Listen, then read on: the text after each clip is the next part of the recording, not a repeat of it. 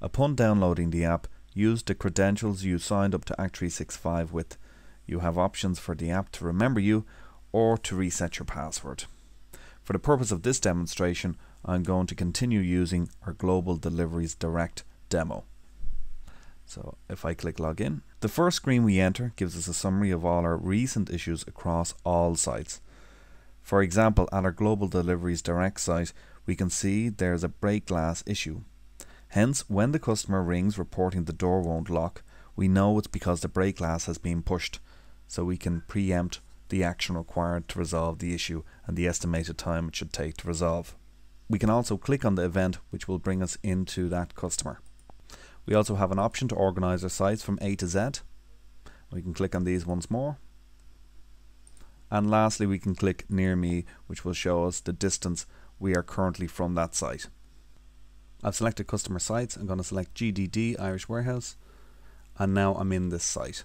So I can do a lot from the app. I can control the doors, I can manage our card holders, I can look at cameras, I can also look at recent events on site, and I can click on muster report to see everybody who's on the site. I also have an option up here to see the site on a map, or alternatively, if I need to ring them, I can simply click on the phones. Okay, let's look at these features individually, starting with doors. When we click on the doors, we see a list of all the doors belonging to that site. If a door is offline, it appears as grey. So let's click on the front door. Upon doing so, we can send commands to the door such as normalize, pass, lock and unlock. So let's take an example. Your customer arrives at their site on Monday morning and finds out that their reader has been vandalized. They can't access the door to their premises. They contact you. You can remotely control the door and unlock it for them, allowing them in.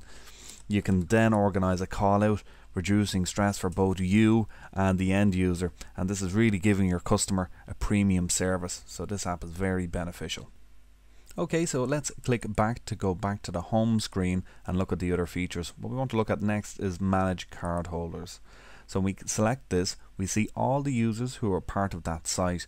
We can see also who is on site and not on site. For example, PJ Byrne not on site, Martin McNamara currently on site.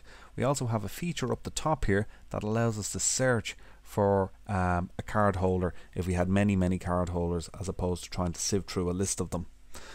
So if your customer rings and says an employee has left and we want to disable them off the system, can you help me? You can just remote into your app and you can ask them who it is, search for them, and then you can select this tab here and this will disable them from accessing the site. So upon doing so, it'll prompt us for the PIN to confirm our action so we don't accidentally do it, and that is all that is required to disable a user from accessing the site. Now let's return back to the home screen. If we had any cameras, VCU units set up on our site, we could select them and see our camera streams. We don't, so let's have a look at recent events. So this will show us all the recent events for the site. So for example, we can see the door was unlocked, we had an access denied by David Moore, now the time zone, Brendan tried to access, he was disabled.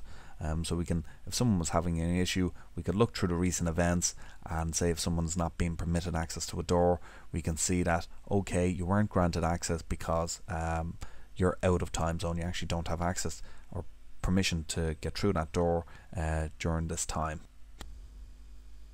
In addition to the muster report being emailed to the fire warden, a very powerful feature of the ACT365 app is the real-time muster report.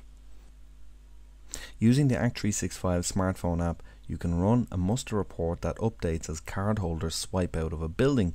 Again, you can see that you can call the person if they're not accounted for. So we can just tick them off like so, or alternatively we can hit the phone symbol if a number has been assigned to their profile, and then we can call them. Okay, so one of the really last useful features I want to show you is how to add on a controller from the app. So this is really beneficial if you're up in a ladder away from your laptop or PC, and you can add on the controller from your phone and authenticate and verify that it's working. So we simply click the little plus button up in the top right hand corner, and then it'll prompt us to put in the controller unique identification number. Okay, so I'm going to punch in an ID number here and give the new door a name, and then simply click activate controller. And now we see CUID, registered successfully. And that's how simple it is to add on an additional ACU using the ACT365.